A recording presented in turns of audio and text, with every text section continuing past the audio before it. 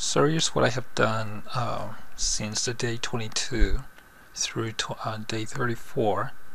Okay, here's the icon for the app. So let me start it up.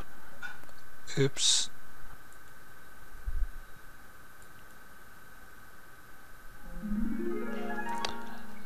Okay, splash screen and splash sound, and a menu, and text play.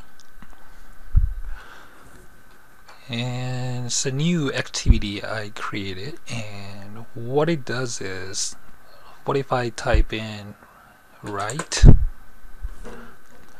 and this is turns into a password kind of thing. So this is a toggle button. When it's off, it shows the text. When it's on, the password protection is on, so you can't see. So I'm going to turn it off so that you can actually see what I'm typing in write. If I type in write and try command, if I press this button, okay, watch here, the text is going to change into write and go to the right. You know, if I type in the certain text like right, left, center, and also what the fuck thing, where is the fridge? Let me type left. Oh, it's gotta be the lowercase. Again, Java is case sensitive. That's what I learned, one of the things I learned. So if I type in, if I use uppercase, then it's not gonna recognize as the same thing. Okay, see, goes to left and it says left. And let me try center, and it's gonna move to the center, and it says center here. So it does two things. You know, change the text here and moves the orientation, layered orientation. Okay, then what the fuck if I type that in? Actually, it doesn't have to be this, like that. Where is the fridge? Okay, and when there is WTF in a text, this is what's going to happen. Where is the fridge?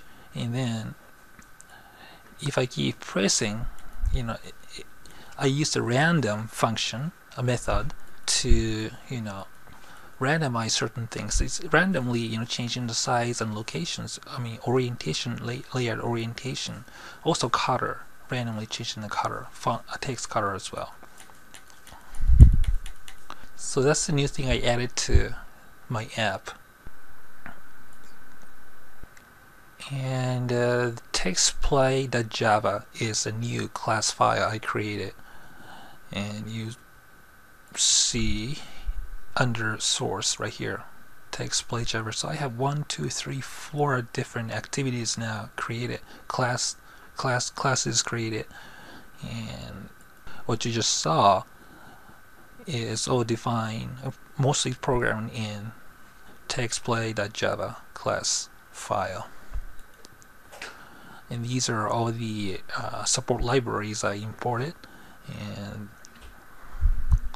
I started with kind of messy coding, but day 34 it was cleaned up really neatly, so it's really clean and organized, structured in a more efficient way. And I'm using 1, 2, 3, 4 different class types, object types. It's button, and I'm using these names: button, toggle button is another, you know, set of class. Edit text is also, you know, predefined the class, and text view. So I'm using 1, 2, 3, 4, all these 4, and I place it in a global area so that these variables display input, pass, tog, and check command. All these 4 variables can be used in different methods I'm using multiple methods here, and so that all these methods can use these variables. That's the reason why I didn't place these variables inside the method, because if I place them inside the method, these variables can be accessible only within the method, and accessing those methods from a different method is going to be very difficult. So, and because these are declared in global up here, I no longer need to declare the class type, object type before the variable anymore, because these are all declared and Java understands it now. So all I need is just the variable names to to bring it in. And this is not the part of the support library. This is my made up method. It's called bacon and eggs method, and this method does these things. So check method is a button activity and action, and pass toggle is a toggle button thing, and this is what it does.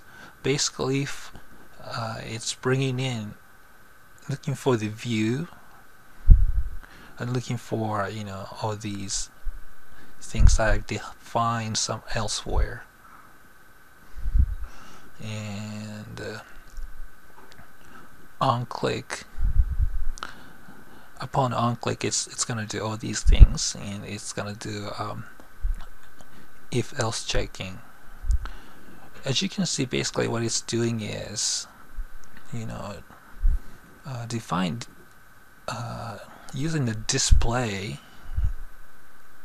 This display variable is a text box, as you can see here, text view class, and this object is gonna be used. Text view is gonna be I'm doing a lot of things like a set text cutter, set gravity, set what else? Text size, set text. So I'm doing all these things too. These are all methods, predefined methods in the support library associated with text view, and I'm using all these methods or actions and using them and applying them to the display variable. And for example, this one is doing is setting the gravity to center, and setting the gravity to right, setting the text cutter to blue. And first, what it's doing is in if statement, I'm checking content, if the content equals to blue or not. And if the display content equals to blue, I'm setting the text color to blue, and all that is started making sense to me and displaying things. So, and or else it's gonna just say invalid, and location layer orientation in the center, and the color text color is black. So that's why depending on, especially when I click typed in when the text box, in other words display object, or the text box gets receives an input that contains or the fridge abbreviation WTF,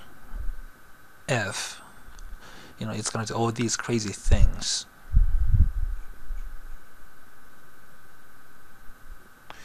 Check if it contains WTF.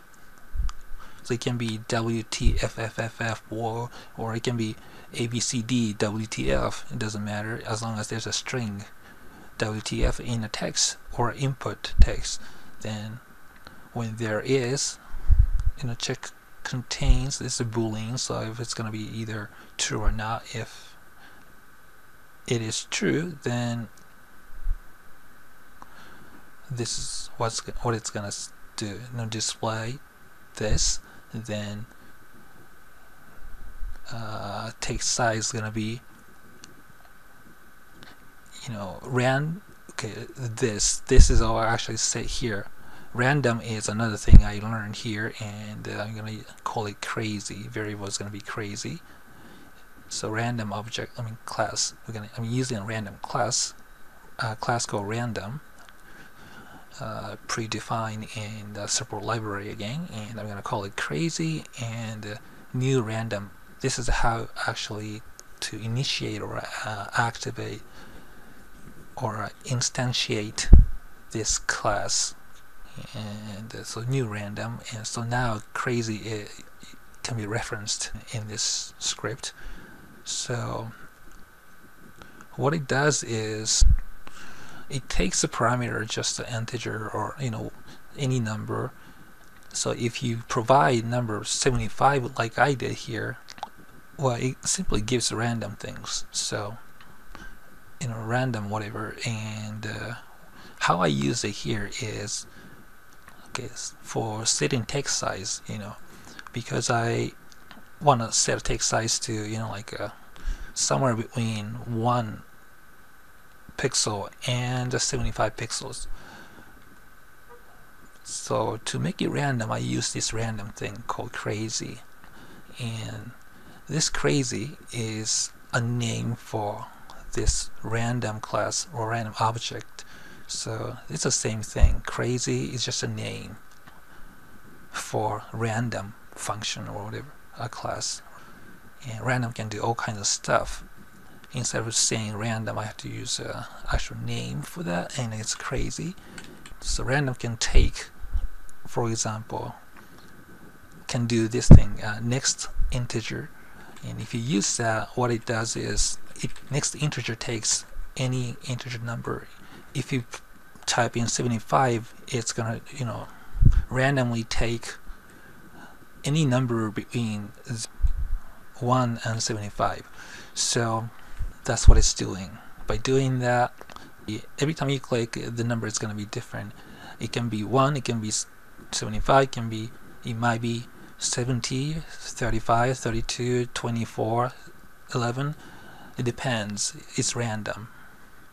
So text size is going to be different each time you click, and you use the same technique, crazy random function, random class. Again, I reused it, and this time I am going to set the parameter differently, and I'm using the next int again, and using 256 this time. So it's going to be somewhere between 1 and 256. And these are really neat technique because it randomizes the color. RGB is how you set the color.rgb. That's how you set the colors. Color is a color class, and color class can have this parameter or action. It's gonna set the color RGB to whatever is inside here. And because I didn't use the static numbers, I used the this technique to set numbers randomly.